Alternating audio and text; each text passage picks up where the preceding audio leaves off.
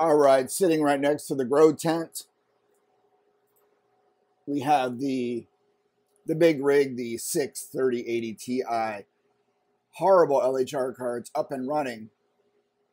But yeah, thanks to T-Rex Miner for their LHR unlocker, we are getting, oh, there's 92, a little bit lower, but up here we got 93s, and last night I saw a couple 94s.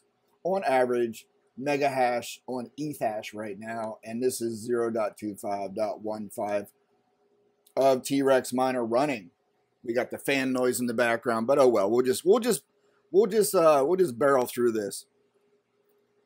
So if you have a rig, I run Windows 10, right? And things are running fine, and all of a sudden I'm starting to get these NVIDIA TDR driver errors. And what that does, it causes Windows to go blue screen, kills it, and you would not know this is happening unless you are connected directly into your computer with an HDMI or a display hooked up to your computer. If you only remote into your computers, your rigs, you're not going to see this. You're just going to say, hey, the rig died. What happened?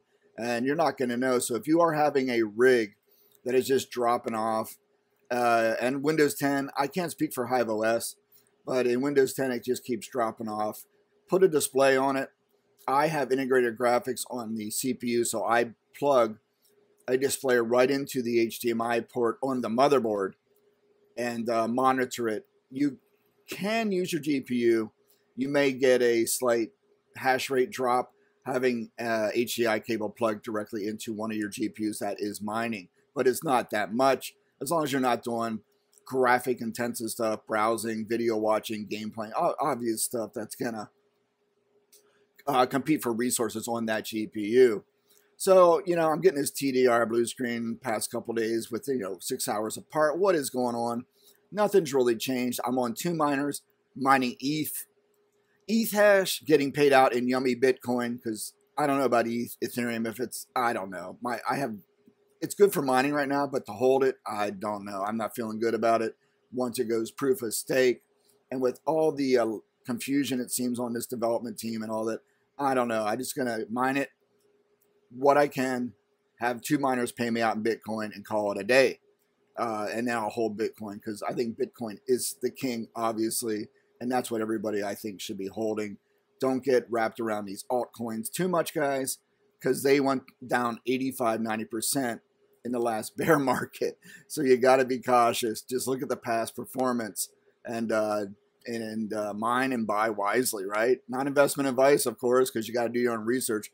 I'm just an idiot sitting next to a grow tent talking about blue screens. So anyway, what is TDR? TDR is the NVIDIA timeout detection and recovery. And there's we can go over here and look at this. TDR can be multiple causes that might trigger a video TDR failure, issues with your graphics card or other PC parts, outdated graphics card driver, too many applications running in the background. No on all these. I checked the driver's the same, because you do have to worry that Windows will go in and try to update your NVIDIA driver behind your back. And you can disable that, and there's a video on how to do that, where you can say, no, Windows, stop it. Do not update any drivers unless I do it and approve it. So that's rolled out. There's not anything running on this computer other than the T-Rex Miner software and then whatever else Windows has running in the background. You never know. Probably their virus crap, stuff like that, malware detection, whatever. But that's always been there. I've been running stable for a while. So why am I getting these TDRs? I don't know. We can go down through and these people give out their best estimates on what to do to recover. And I'll tell you what I did in a second. 10 ways to fix TDR in videos. Check your GPU. All right, yeah, they're fine. Perform startup repair. Perform SFC Scan. I don't even know what that is. Update graphics card drivers. You could use DDU, which is free downloadable, and you boot up in safe mode, remove your drivers. That way, when you're in safe mode and disconnect from the internet, so as you're removing the remnants of an NVIDIA driver and all the driver turds, you won't be fighting Windows, which will try immediately upon detecting there's no driver for your card, it will try to install what it thinks is best. And it's not the latest. It's just some weird version they have and they put on your computer. So you got to watch that. That's why DDU, you disconnect from the internet. And boot in safe mode. Change power setting. I run in high performance mode on my rig. It's Windows 10, like I said. I am not going to disable overclocking, number 7. Overheating, yeah, I guess, because these cards have hot memory on 2 of them. And if you see my other videos on the 3070 Ti where I replaced those crappy thermal pads with a chrome plate, what am I talking about? Copper plate, oh my God. I used a copper plate about 3 millimeters thick to cover the memory in lieu of using those stupid pads, and that worked like a charm. Cut the temperatures down by, oh my God, 45 degrees Celsius. It's unbelievable. For a day or two, you can feel the thing settling. It's burning a little bit of that. You get that copper smell in your lab, and it's kind of interesting. But I made upgrade those two 3080 Ti's with the copper thing. But right now I'm not. So it could have been temperature. I don't think so, because they've always been running hot. So I rolled that out. I noticed also on my rig, it booted up slowly and restarted slowly. I go, what is going on? This is one of my first big rigs I built, and it was a lot of trial and error going on. Let's go over here. This is more exciting. A lot of trial and error going on, and I probably installed a lot of crap. You know, with Windows, you just keep putting stuff on, removing stuff, new drivers, new software, and blah, blah, blah. Over time, it just becomes a mess.